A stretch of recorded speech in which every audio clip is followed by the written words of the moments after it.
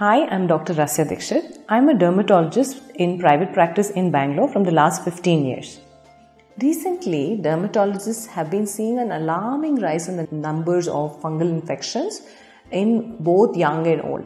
The fungus, which is called tinea corporis or tinea cruris, it's a common fungal infection which is present in most of us.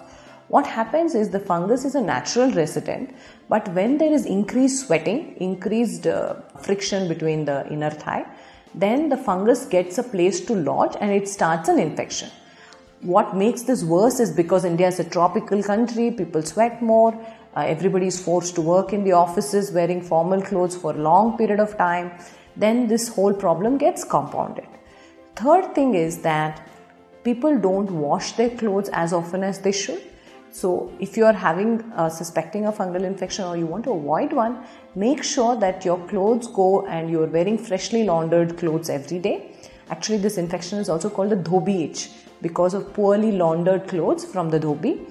The other thing is that don't use over-the-counter creams. Most of these over-the-counter creams, which are usually given by your pharmacist, they contain steroids.